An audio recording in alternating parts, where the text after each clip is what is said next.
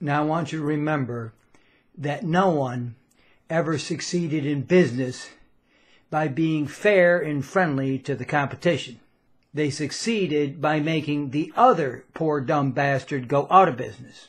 Now all this stuff you hear about Americans not wanting to be entrepreneurs anymore is a lot of horse dung. Americans traditionally love the idea of being entrepreneurs. Start new businesses with 100 ways to fail against all odds, yet they proceed with caution, but never fear. All real Americans love the sting of competition.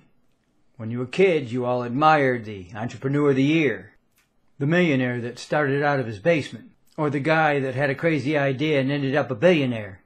Americans love a winner and will not tolerate a loser. Americans play to win all the time. I wouldn't give a hoot in hell for an entrepreneur who lost and laughed. That's why Americans have never lost and will never lose in business, because the very thought of losing is hateful to Americans. Now, business is a team. It eats, sleeps, fights as a team. All this individuality stuff is a bunch of crap. The biggest bastards who wrote all that individuality stuff for the Huffington Post don't know any more about real business than they do about fornicating. Now, we have the finest facilities, technology, and equipment, the best spirit, and the best staff in the world. You know, I actually pity those poor bastards we're going up against. I really do.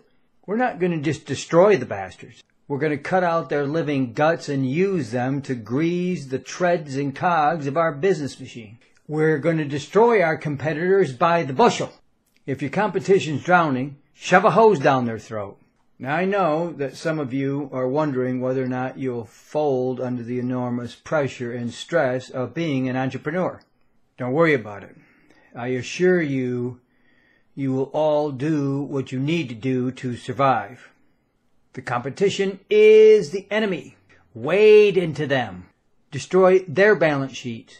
Hire away their staff. When you wake up at 3 o'clock in the morning, realizing that if you go out of business, your only alternative in life will be to go to work for someone else. Follow their orders and make them money, you'll know what to do.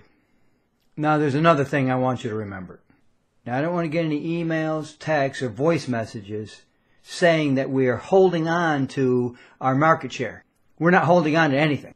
Let the competition worry about that. We are advancing constantly, and we're not interested in holding on to anything except the competition. We're going to hold on to them by the nose, and we're going to kick them in the ass. We're going to kick the hell out of them all the time, and we're going to go through them like crap through a goose. Now, there's one thing that you people will be able to say when you get back home with your loved ones, and you may thank God for it. 30 years from now, when you're sitting around the fireside with your grandson or daughter on your knee, and they ask you, what was it like when you were a struggling, risk-taking entrepreneur just starting out in business?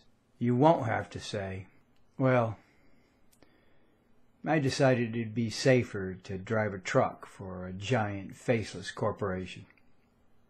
All right, you sons of bitches, you know how I feel. I will be proud to lead you wonderful entrepreneurs into the battle of business anytime, anywhere. That's all.